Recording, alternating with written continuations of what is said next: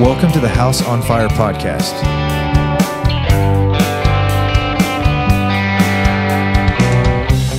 Our aim is to light a fire for Jesus in the homes of those who listen through encouragement and equipping. Let's partner together to advance the gospel in the next generation.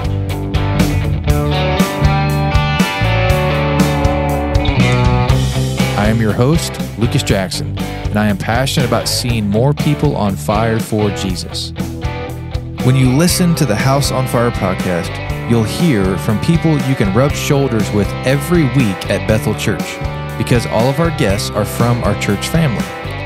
These are people striving to love God, love others, and to serve the world. Hey guys, we're excited for this episode. We have Allison on the podcast with us today. So Allison, do a little intro. So, I'm sure many people know who you are, but we don't want to assume. So tell us a little bit about yourself. Yeah, well, my name's Allison Schmidlin. I am the Bethel Kids Director. I've been in this position for, I started in June 2020, right in the middle of COVID. So it's been about 3 years. Is that right? I like to round up, and people tend to hold me accountable for that. I think it's totally fine. Not a problem. So we're glad to have you. So the conversation we're going to have today is Fall 2023 NextGen Ministries, which includes birth through 12th grade. So we got lots of things that we're doing this coming up fall, and so we just thought we'd get together and have a conversation about kind of what we're doing in kids ministry, middle school ministry, high school ministry, leaning on a couple of things that we feel the Lord's put on our heart. And so we'll just kind of dive in a little bit. So just to start it off with, just tell us about Sunday morning kids ministry, and we'll kind of divide out Sunday morning and Wednesday night, just I think for ease of conversation. But tell us about Sunday morning kids ministry coming up this fall. Yeah, we're super excited. We got some changes coming, but essentially, Sunday morning kids ministry is a time for us to provide some discipleship opportunity for kids during the service that really is catered more to what kids can understand, right? Kids understand the Bible in a different way than maybe an adult does, and we try to teach them at the level that they can understand. So we're super excited. Our elementary program used to have large groups, so our large group, think of it like children's church, used to happen in the gym, but we have transitioned to the FLC, where we'll now have that time of worship and Bible lesson that happens in there, and then they'll split up into their small groups for the rest of the morning, where they have some intentional discipleship time with kids who are in the same grade as them. And then our preschool program takes place down in the kids wing. Very similar format. It's just they stay in their classrooms the whole time with same-aged kids. So, and by you making, which we're really grateful for traditions, kind of giving us a little bit of time and space in there, which is great.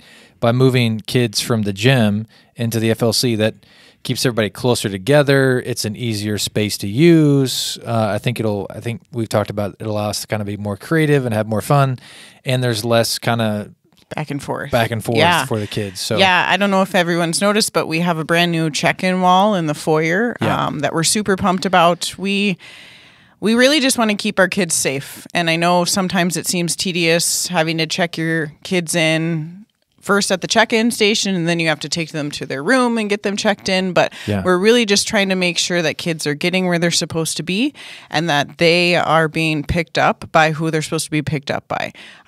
Your child's safety is honestly our number one concern on a Sunday morning, because we're in charge of them. And so we're super excited for that check-in wall, but it's really more in the vicinity of where the kids wing is. And now, instead of traveling to the gym, kids can just be dropped off right there in the FLC and get checked in there. So it's just more of a central location for us to have kids ministry on Sunday morning. Yeah. And if I remember correctly, most families come in, in the south parking lot, they enter the south doors, and then there's the new check-in wall there so they can check their little kiddos in, birth through 5th grade, and then they can drop them off in the FLC, and then they can head on into church, and then they'll pick up their kids in the classroom down the kids wing. So, which is 3 levels, basement, main floor, and an upper floor for those who aren't aware of that. Yeah. But then 5th grade is going to be over, and so talk about that a little bit. Yeah. So we have a separate option for, we call them our preteens. It used to be 5th and 6th grade, but now 6th grade is a part of Bethel students. And so we continued to keep that preteen class, and it's just our 5th graders. They are getting to the stage where they feel too old to be in kids ministry, which I get. And so it's hard for them to be a part of, they tend to choose not to come because they don't want to be with the little kids. So we wanted to create an atmosphere where they still want to come and be discipled. So they will take, their class will take place in room 120, which is located in the gym. Yeah. And we've kind of broken that up. They get a 20 minutes of hangout time in the gym, can play basketball. They can do other activities in what we might be calling the youth room now. I don't know. It's going to be used a lot for 5th through 12th grade. Yeah. So. And so Pastor Lucas has graciously stepped up to kind of lead that group of 5th graders as an opportunity to get to know them before they enter into youth, which will be the following year. Yeah. So super excited about that. And then we'll have other leaders in there who will take on roles as kind of like a small group leader during that time. So they'll have a lesson and then get to have intentional time with a leader or two to dig into what they just read in Scripture. Yeah. So. And we use the Gospel Project curriculum, which tells us a little about the scope and sequence of that, and how that helps us for us to point the kids to Christ. Yeah. So the Gospel Project on Sunday mornings, we use that in probably more toddlers through 4th grade. And it is known for taking kids in a 3-year sequence. It takes them through the entire Bible. So from Genesis to Revelation. We will take more of about a 4-year sequence because we take summers, not Sundays. We're definitely there on Sundays. We take summers off. So in 4 years, your child, if they're there for the 4-year span, they will go from Genesis to Revelation to learn the entire Bible, and then we'll start over. So, for example, Gunnar is in kindergarten, so he will get to go through the entire Bible, and then we'll start over, and he'll get more emphasis on those sections as well when he gets into the upper grades. So it's ran off of a large group time where someone teaches the lesson, teaches the Scripture and what it means for that morning, and then they break up into small groups where they dig more into the Bible and actually look up Scripture, and also do some activities that kids do well off of movement and doing things. Yeah. So we do some activities that help drive home whatever that concept was for that morning. Yeah, for sure. And not to oversimplify things, but give us the why on why we do kids ministry at Bethel Church. Like, I mean, I don't want to, it seems cliche to even ask that, I think, but I don't ever want to assume like the biblical foundation or reasons on why we do things. And so tell us a little bit about that. So why we do kids ministry at Bethel Church. I do find a lot of value in kids going to church as well. If you ever ask me, I say I would love for your child to come at 9 a.m. for kids and then also attend church with you the second service. Yeah. I know it's tough with those really little ones, and those ones are an exception. But I think when they get to 4 or 5, I know it's hard. Believe me, I just spent my son has just turned 5, so it's difficult, and I get that. But for Gunnar to watch Chris and I worship the Lord and what it's like to serve Him and to learn His Word and what it's like in corporate worship, I think I find value in that. Yeah. So I don't want to take away anyone to think we don't find value in that. I think our ministry does find value in you taking your child to church, but there is also value in your child being discipled by someone else who knows and loves the Lord, but also at a age appropriate level. Gunnar doesn't understand much of what's going on in church when we take him. I don't take him for that. I take him for him to experience what it means to be a church body and what it means to worship together. Yeah. And then the kids ministry part is for him to really understand at his level what Scripture that we're talking about means, and what it means to actually have a relationship with Jesus Christ at a level that he can understand. Yeah. So I think there's just value in having those two ideas, and which is why we have kids ministry on a Sunday morning. Not to just provide, this is the word we don't use in kids ministry, but childcare. We're not childcare. We are providing. We are ministering to our kids out there. Yes. So Yeah, I kind of barked at a staff member the other day. I was like, no. Don't say that. No, that's not true. Yeah, we don't do childcare. We don't do childcare. We do discipleship, child discipleship. Yes.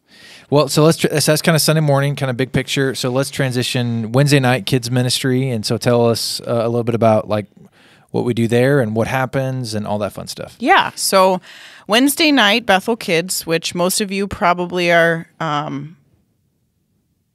maybe confused or wondering why aren't we calling it Awana anymore? So that's probably the term most of you, when you think of Wednesday nights, we used to just refer to it as Awana. Yeah. We, as a team, have just really been looking at why do we do Wednesday nights? Why do we use Awana as the curriculum? Yeah. Why did we call it Awana?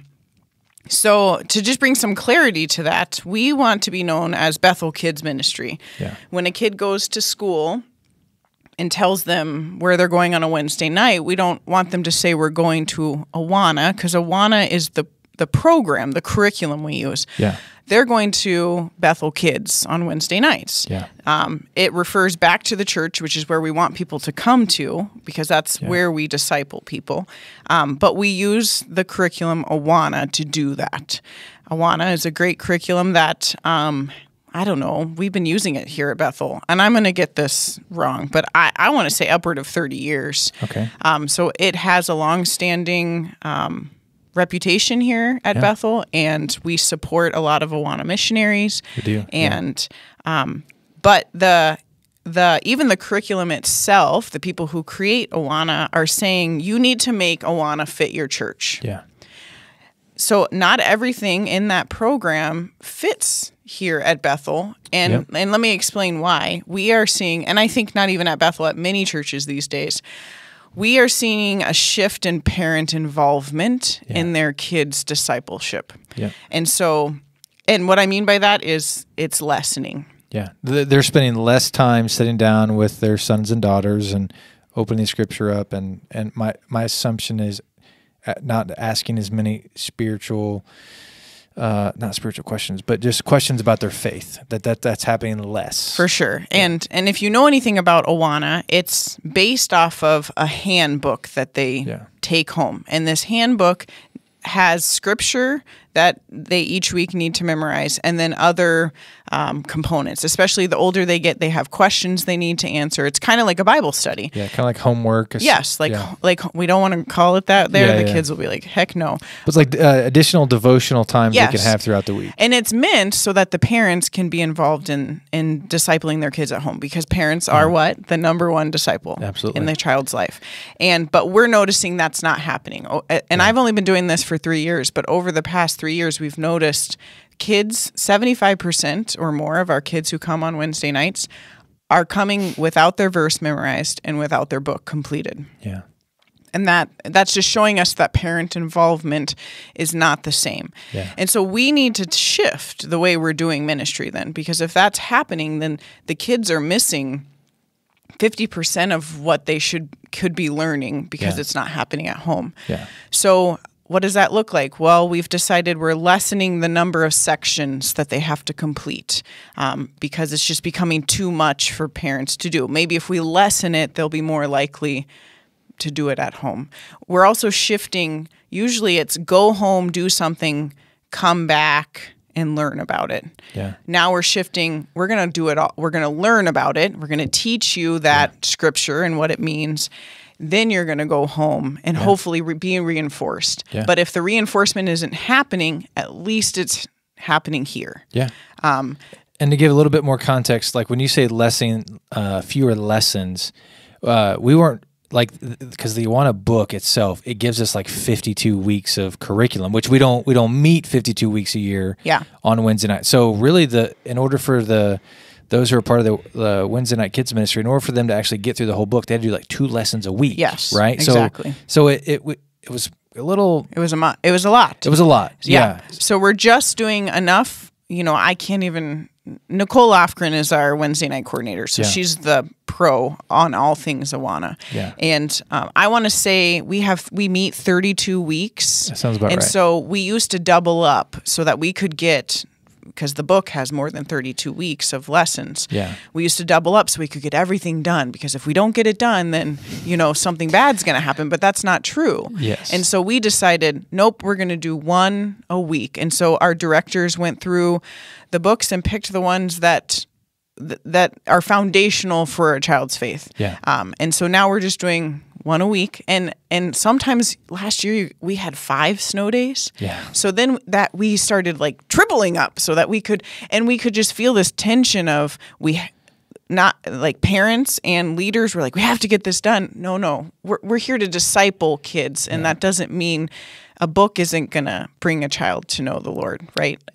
We don't want to be so focused on completing these books. Or honestly, don't get me wrong, memorizing scripture is huge. The Lord calls us to do it. Yeah. You're supposed to hide the Lord's word in your heart.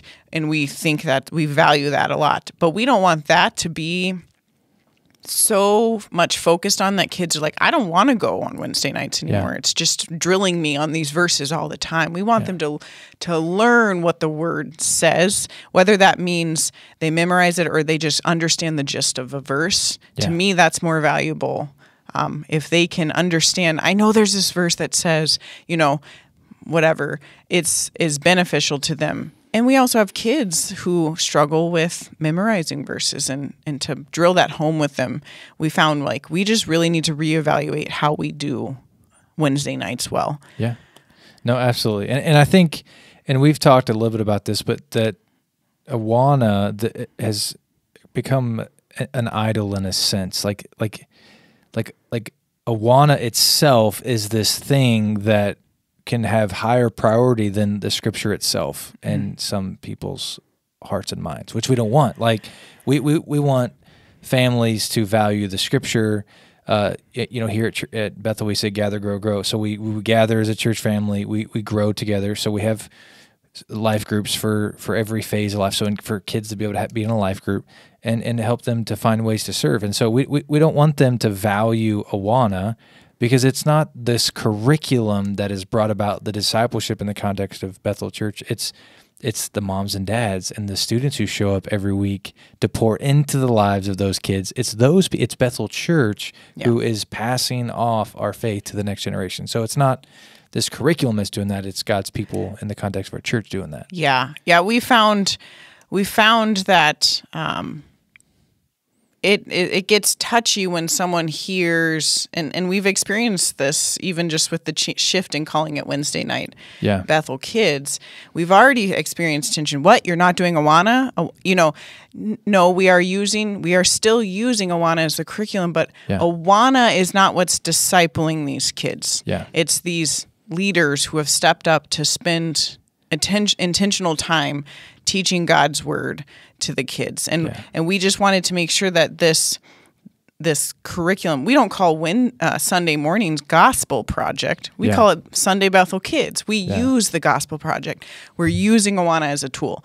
It's not what we're all about. What we're all about is partnering with families to help kids love God passionately, love others intentionally, and serve the world sacrificially. Yeah, absolutely. But we use Awana to help us do that. Yeah. So let's go through what a typical Wednesday night would look like in kids ministry. Yeah. So there's a few changes this year to Wednesday nights. One being we are now going to have all kids use the check-in wall to check in. Yes. We never did that on Wednesday nights, mainly due to just the chaos of a Wednesday night. There's a lot of them running around. There's a lot of them. This is a lot. But it didn't really match up with our desire to keep kids safe. So it felt like we only wanted to keep kids safe on Sundays, but not Wednesdays. And so, which really wasn't the heart and desire, but that yes, but there was more focus of that on Sunday morning than there was Wednesday night from a check-in perspective. Yes, and to keep consistency and why aren't we doing the same thing on Wednesday nights? So it's just going to be similar to a Sunday morning. Parents will check their kids in. Kids will get a name tag. Parents will get a parent pickup tag that they'll have to present to their leaders to be released. And if they don't have it, we're going to ask for a form of ID, or ask you to go grab it, or whatever that looks like. Yeah. But it is a change that's going to be new to families on a Wednesday. Another thing is we are no longer using the uniforms that go along with Awana. So normally you have like a cubby vest and a cubby bag and a Sparks vest and a TNT I think they called it a jersey. Yeah. We've decided to go away from that, and we created our own Bethel Kids t-shirts. So Cubby's t-shirt is a dark blue, just like Cubby Bear, and it has Bethel Kids on the front and our mission statement on the back. And then on their sleeve, it has the picture of Cubby, the bear. Sparks, same thing, front and back, but then it has a Sparks on the sleeve, and TNT, same thing. It's green and has the TNT logo on the sleeve. So still identifying what club they're in, but our desire for that is when they go to when they go to school that Wednesday, right? We're going to encourage, we're going to teach the kids, wear your shirt to school. And hopefully what happens is friends of yours start noticing, why do you always wear that shirt on Wednesdays? Yeah. And give them the opportunity to invite them not to Awana, but to Bethel Kids. Yeah. Come, we would love for you to come on a Wednesday night and see what we do there, and then they can talk about what do you do there? Well, here's the 3 things we do. Most of them will probably start out with, we play really fun games during game time. Yeah. That's what brings kids on Wednesday nights. And I'm okay with that. If we get them in the building to play games and they then get to learn about Jesus, right? We learn about Jesus in our small groups, and we're taught stuff from the Bible. Yeah. And the older they get, they can explain that to their friends a little deeper. But younger kids, that's just the gist of what we want. They're using it as an evangelistic tool to invite their kids to come not to Awana, but to Bethel Kids, because their shirt says right on it, Bethel Kids. Yeah. So super excited about those T-shirts and what that will mean for the kids when it comes to evangelizing to their friends at school. Yeah, absolutely. And this year, too, I think there's a pretty intensive value on helping train up and equip our leaders. And we've talked a lot about just, to reiterate the fact that, hey, we would value all of our leaders to physically attend our church, like to be here, to sit under the authority of Scripture. And this is where we're headed. This is where our vision and mission is, as a local body of believers is headed. And then, find a group of people, a life group of people just to live life with and to be held accountable and study the Word. And then, and obviously those who serve in our ministries, they're serving. So gathering together and we're growing together, and then we're serving collectively together as leaders. And so any specific things you want to hit on about just helping equip our leaders? Because a lot of the parents who are going to be listening to this are going to be our leaders. And so you want to lean in on any of that specifically? Yeah.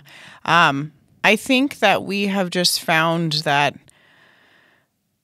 the more intentionality we put into equipping and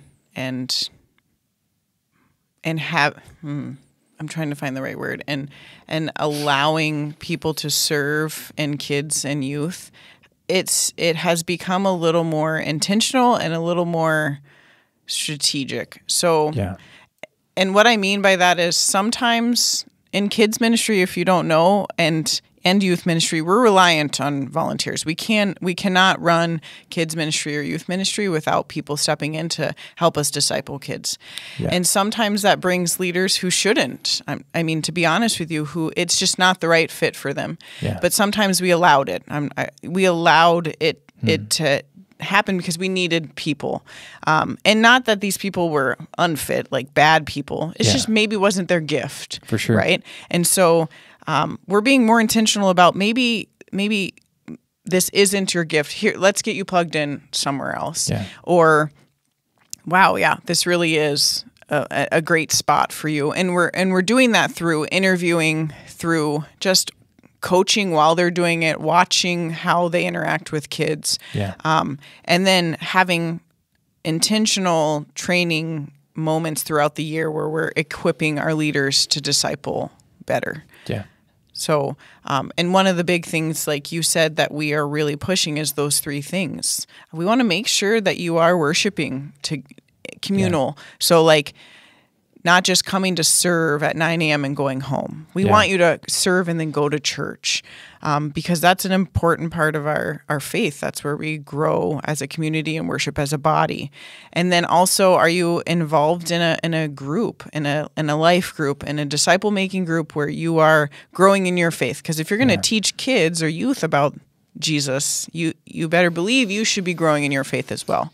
Yep. And so just making sure that's happening with our leaders. Yeah. And those aren't things that we're like, well, these are good suggestions for life. No, this is founded in Scripture. I mean, just you could read the book of Acts, and would encourage families to do this if they've never done that. But, pick a chapter every week and then answer a couple of questions like, who is the church and what does the church do? Well, the church physically gathers together. Like, it's a high value. There's a worship component. There's a component of where the scripture is being taught, tithes and offerings, communion, church discipline. Those are the things that the book of Acts lays out for us. And so God's people gathering together. So it's not we think this is like a good idea for people. No. This is a biblical value that is seen all over the scripture that we're trying to live out as best we possibly can. Before we kind of just kind of transition a little bit to middle school and high school ministry specific, anything else you want to mention and lean in a little bit at all in terms of kids ministry coming up this fall specifically? Yeah, there's just one thing I wanted to. So on Wednesday nights, one of the things that has been brought to our attention is there was a rather large cost increase. Yeah. So for the past 20 years, the cost of Wednesday nights was $30, and that included your fees and your book. Yeah. And then last year we upped it to $35, just a $5 increase. Again, including your fees and your book. And then you always had to pay for your uniform. That was always the extra. vest. Yes. Yeah. So this year we took a look. I mean, we can all say everywhere in the world we have inflation. Yeah. Prices are going up. Our book prices went up for Awana, and then Wednesday night Bethel Kids. That's an Awana book. That's cool. And then just fees. The fees include, like, we do something called the store. So we're doing it twice a year this year. We have to purchase things for that store for the kids to take home. That costs thousands of dollars for us to supply that store. Yeah. And now we're doing it twice a year. Yeah. So those anytime we do some type of snack or special event, that's a fee. So that's what those fees include. Yeah. And then we switched to our T-shirts, which is the same thing. They aren't any more expensive than what the uniforms were. Yeah. So I wanted to explain why prices were increased. We're not making profit. It's not like we're like, oh, if we up this, now Bethel Kids has extra money. No, if we do at all, we're landing even with the cost. And I want people to know, don't ever let the cost of Wednesday night prevent you from sending your kids. We have scholarships. We never want the price of Wednesday night Bethel Kids to be a reason that you don't send them. So please, reach out. We are no questions asked. We will give you a scholarship for your family. Yeah. So.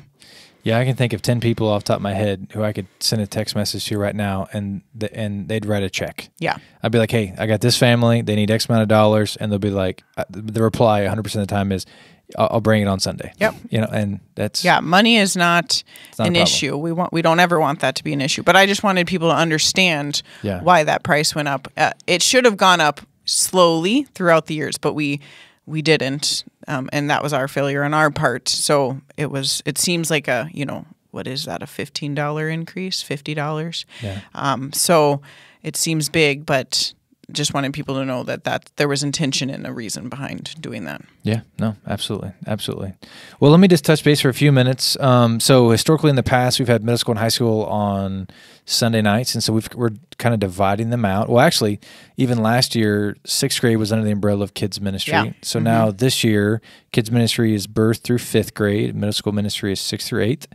Middle school ministry will take place on Wednesday nights in conjunction with kids ministry, but we'll start just a tad earlier so we can use the gym and all that. So we'll be 6 to 7:45 on Wednesday nights. So would encourage even families, or if you're going to drop your son or daughter off, just come into the north doors, come in the gym. We'll have a time of hanging out and connecting with each other. We'll have a time of teaching, and we'll have a time of discipleship, life groups for our middle school students.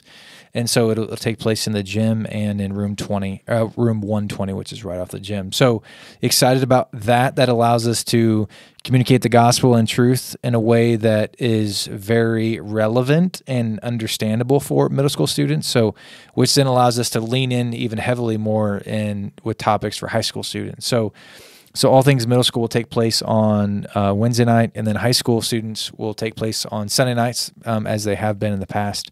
So 4 to 6:30.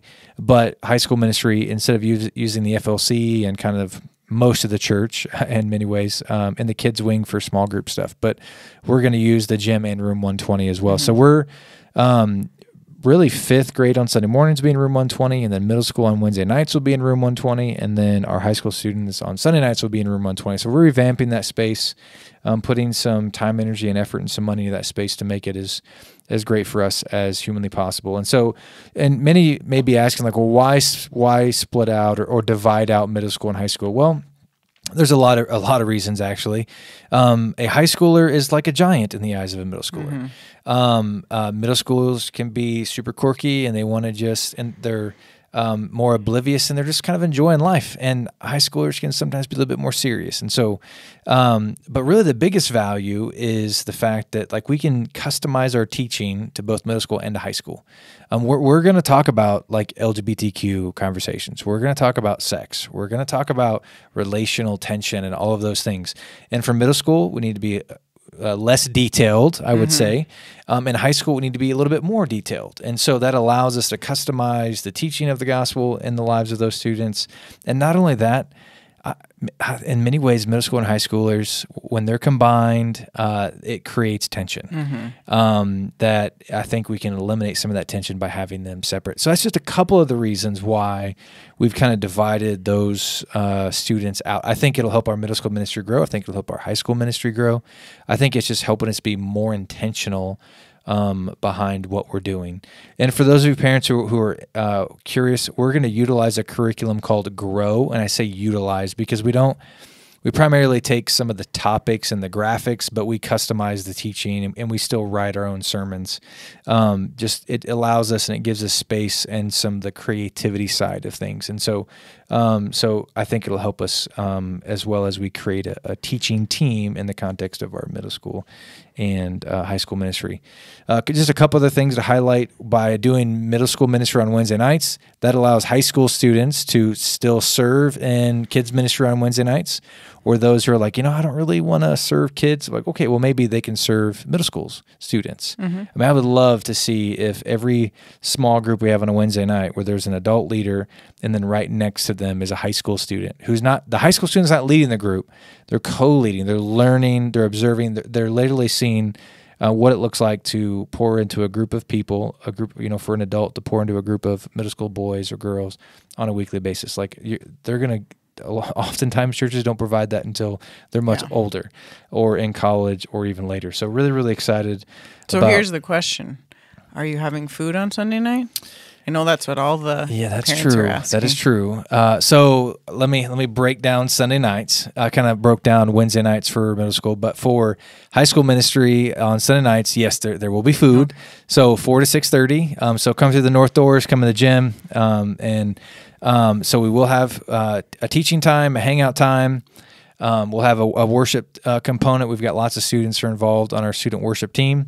And then we'll have about an hour of small group time. And what they discuss and talk about is the message that was presented that evening. So then they flush that out even in more detail that evening. And then we come back together, and that's when we eat all the things. You eat at the end. So we eat at the end. And then there's usually a lot of students who will play chess, and there's like a game, Killing Hitler or something, that our students really I know like. What you're talking about. So that's the card, like they get a card. And, yes, they get a little lively on that one. Yeah. And so there's a lot that'll play games, and then there's a lot that like doing 9 square and basketball and gaga ball and all that kind of stuff. So by having us and this would be just good to know, the reason we're going from the FLC to the gym in room 120 is that allows us to have our students closer together. We've observed quite a bit, even throughout this summer. My observation is students like to just go off and do their own thing, and they can physically be in the same space, but they don't necessarily aren't connecting with the people there. So by us kind of forcing and being in a smaller space, it allows us to maximize our time physically together. So this is what we do on Sunday nights. We hang out together. They hear a message from God's word.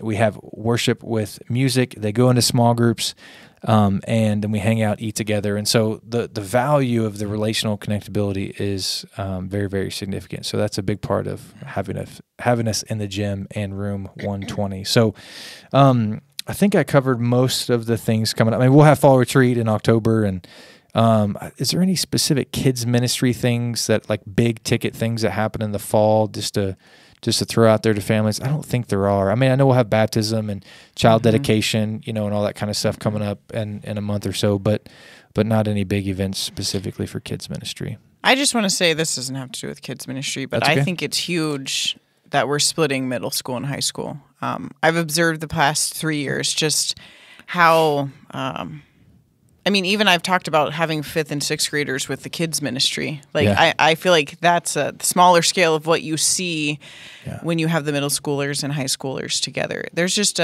think about your 6th grader hanging out in a group of 11th and 12th, even 9th and 10th. It's kind of scary. It's just size-wise, I've heard gosh, these kids are huge. And, it's just the things that they learn at school, not in their classes, but just worldly things are different in middle school and high school, and how to approach those things. Like you said, you're going to talk about LGBTQ and the S word, sex. It's okay to say it, Allison. Sex. So you're going to talk about those things at a level that should be used with high schoolers, a little more intentional probably, or the word's not graphic, but in more detail than you would with a 6th grader, right? Absolutely. And I think that's huge. As I think about Gunnar aging, I'm I would prefer him to be in a middle school only youth group, so that he is discipled